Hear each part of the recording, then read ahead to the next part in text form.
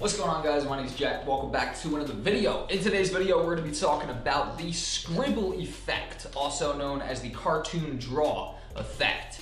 And I'm pretty much just going to be doing a quick, simple tutorial walking you guys through how you can put this effect together in definitely under 10 minutes. Without further ado, let's jump into the video. Okay, guys, so this is the actual effect I'm going to be directly talking about, right?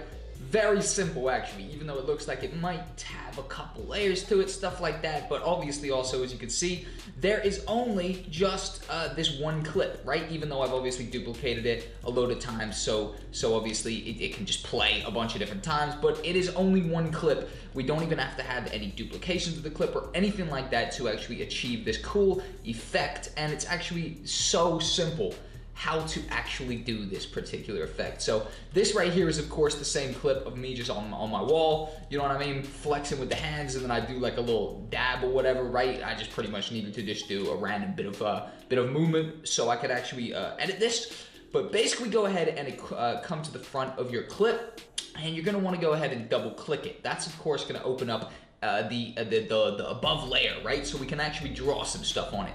Then go ahead and go up here to the pen tool, or the brush tool, my bad. It's the brush tool, of course. And you are actually gonna be wanting to go over to paint, okay? However, right, this duration right here, this currently says single frame. That's just because I've set that. It will actually say constant, okay? But of course, just like I had right there, you have to change it to single frame. That will make it so when we draw on this frame right here, we can go to the next frame and it's not there. The pen tool only applies to a single frame, meaning that of course we can do a tiny bit here and then skip to the next and do a tiny bit here and then skip to the next and do a tiny bit here, and then if we go to the beginning, that will look like it worked its way down, just simply because it's kind of like stop motion almost, you know what I mean, where you used to make them little Lego videos and you know what I mean, you move the one leg of the Lego guy and then the arm, whatever, and then you chop it all up and it looks like he's walking. It's kind of like stop motion type of thing, right?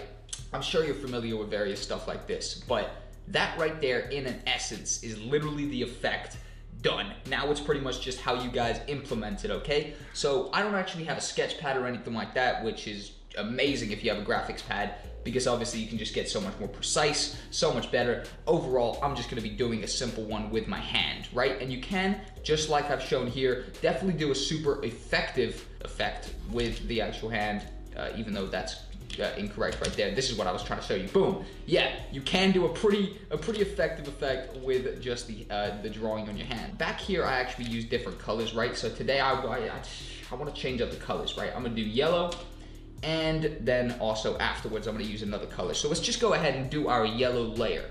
I'm just gonna make a cool kind of pattern all the way around me right now. So you pretty much just start sketching little bits. Let's sketch a bit here, move to the next frame, sketch a little bit here, you know, move to the next frame, keep sketching up, and pretty much just draw like a pattern, okay, right? So obviously, I don't know what you particularly want to use this effect for, so feel free to follow along what I'm doing, but also just apply it directly to whatever you're doing. I'm just trying to do an outline, right? I'm just gonna do a nice outline of myself, because that's a nice simple way on how we can show off this effect, right? You can mess with it, even do multiple lines on one kind of frame, right? So boom, that looks like it's doing more and more and more. Boom, oh, I'm gonna fuck that up there. We go here and here. Next up, now maybe it works its way up and down and there, right? All sorts of stuff that you could really be messing with. And the more just little details you do each frame, the more it's gonna look like at the end, right? And the more of a overall draw effect it actually is going to kind of look like. But you guys definitely get the idea now. I'm just literally trying to get the first mask done. Now we have the first mask done. Let's see what it looks like. So obviously that's just one simple yellow line going down, right? And then we could actually go a little more intricate now, and you see we should actually go ahead and change the yellow to maybe more of a orange, right? And now let's just start doing, go back to the first frame, and now just start going over it in terms of adding these little orange lines, maybe even another little one next to it, right? And just see what this is looking like. And even just be working its way up, maybe the side, okay? and we literally just do these little tiny details. So for here, it's gonna get my mouth, screw it, why not, right? And literally just keep doing stupid little details, right? And all of these will definitely in the end add up to an overall big effect, right? I'm sure you understand the basic gist of all of this right now. It's decently cool. Nothing super out of the ordinary, honestly. It's nothing too wild. If we go to the beginning, boom, now it's just gonna have a whole nother glow of orange, right? And of course you can just continue to do this with various different colors. It is kind of boring, I can't even lie, right? I'm just literally frame by frame just doing a couple little things and seeing what actually looks like it works out. So now let's go to the beginning, see what we're dealing with. So boom, instantly that makes its way up, and then bow. So that looks very cool at the end. Boom, simple little dab with the blue. Boom, and then of course we could go to the first frame of when that starts and actually go ahead and just make like a red one. This should just look like some shit went up the side of my arm and just squiggles away.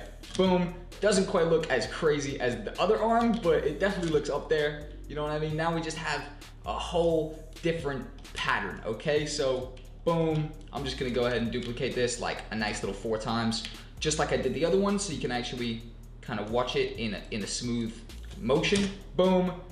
Let me actually go back over here. Let's go ahead and put this full as well. And let's go ahead and watch it. Bow. Bow. Going for it, nice squiggly, boom. And just like that, guys, in a matter of minutes, you have learned the scribble effect. 2 different variations of it, pretty much just completely messing around. If you spend more time with this, 100% can get a much nicer feel to it, and overall a much more professional, thought out look. Not just some dumb shit like this, but you get the point, and that's the overall point of the video. Yep, thank you guys for watching the video. If you enjoyed, like, comment, subscribe, all that good stuff for more video production themed videos, whether it be filming, editing, or making money, making videos. All these topics covered every single day on my channel. I'm Jack, if I didn't say that already. Have a nice day and goodbye.